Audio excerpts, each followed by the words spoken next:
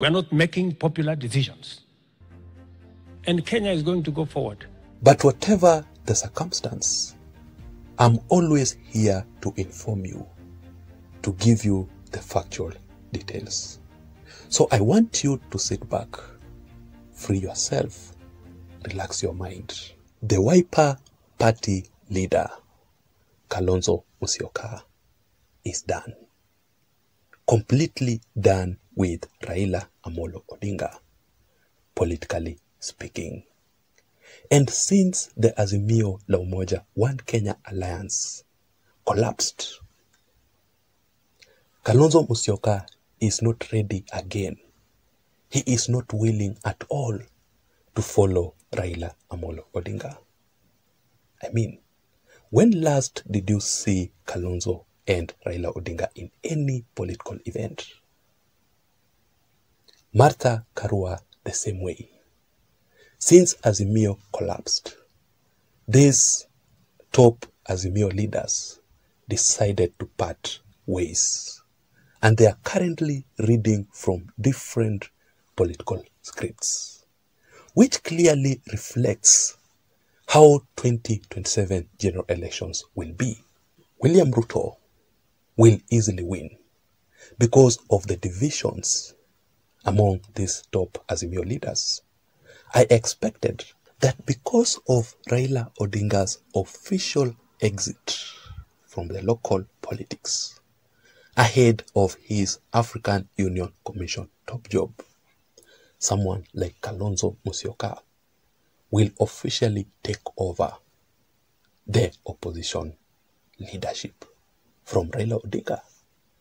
But Kalonzo Musyoka is so inconsistent in politics. Martha Karua is so inconsistent in politics. In 2027 general elections, William Ruto will not have any political competitor because these two leaders, Kalonzo and Martha Karua, are not really strong to face William Ruto. So William Ruto's political cards are in the right track. But I really feel sorry for Kalonzo Musyoka. I really feel sorry for him because Kalonzo is a man who wasted his 15 years. I mean 15 good years in Kalonzo Musyoka's politics that he will never ever recover, while supporting, endorsing, campaigning for Raila Odinga. Raila, who has been losing elections, each and every elections. But it is so unfortunate that Kalonzo Musyoka never learned from his political mistakes. And to make the matter worse, is that the same Raila Amolo Odinga currently has refused. Raila is not willing to support, to endorse Kalonzo Musyoka in the 2027 general elections as promised. I'm saying this because of Raila Odinga's real brother, Dr. Oburu Odinga's message to Kalonzo Musyoka face to face. Raila is not expired. Raila is still strong. If Oburu, his brother, is this strong, then how about Raila, just a child who was born yesterday? Others, people who are with us in leadership, particularly in our own coalition, you should not pressurize Raila to tell you that you are the one who is going to take over. No. So just come out and compete. Let Raila also be in the ballot.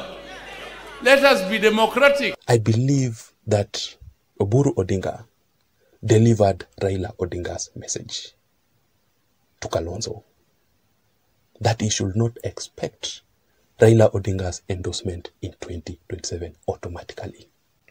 The politics of deceit, the politics of conmanship and betrayal.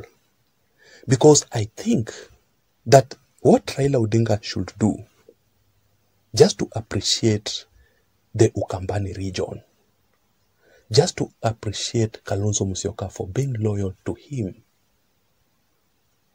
for standing with Raila Odinga, despite losing 6 times in elections. Raila should just stand up and say, Kalonzo Tosha 2027. Such that if Kalonzo will lose, it will be upon him.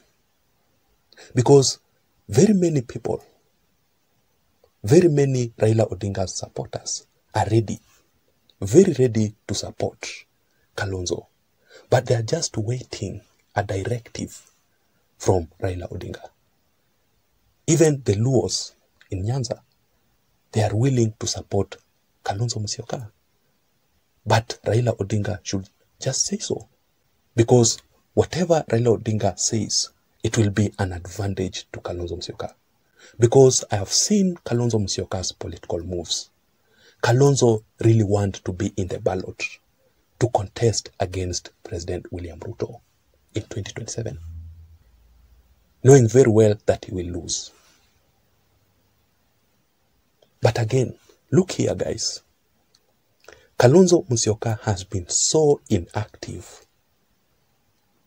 in politics in the recent few months because Kalonzo Musyoka is busy strategizing ahead of 2027. So let me explain to you the dangerous secret political game plan of Kalonzo Musyoka ahead of the 2027 general elections that will clearly shock Raila Odinga completely. Number one, what if Raila Odinga loses the African Union Commission top job and decides to be in the ballot again in 2027? Do you think that Kalonzo Musyoka will support Raila Odinga? I don't think Kalonzo Musyoka is willing to do that mistake again. So he will be in the ballot. Number two, Kalonzo Musyoka working with William Ruto in 2027. Is it possible? Of course, yes. It is very much possible for Kalonzo and William Ruto to work together. Kalonzo to support and to endorse William Ruto. You know why? Because the truth of the matter here is that Kalonzo Musyoka lacks money. The politics of Kenya are very, very expensive. And that is why Kalonzo Musyoka is so inconsistent in politics ahead of 2027. Where will Kalonzo Musyoka get money to launch his presidential bid, to campaign across every region, across every part of the country? So for Kalonzo Musyoka to be on the safe side and to prepare himself ahead of 2032, like Musalia Mudavadi is doing, Kalonzo should just support William Ruto in 2027. And number three, Kalonzo Musyoka going to the ballot directly, despite knowing very well that he will lose to William Ruto. You know why? Because Kalonzo Musyoka, even if he will lose, he will take the opposition leadership. So let us wait and see how things will turn out to be. I don't know what you think. I would want to know your thoughts and your opinions in the comment section down below. Please don't forget to subscribe to this channel. My name is Jason. Bye bye and have a good day ahead. Thank you.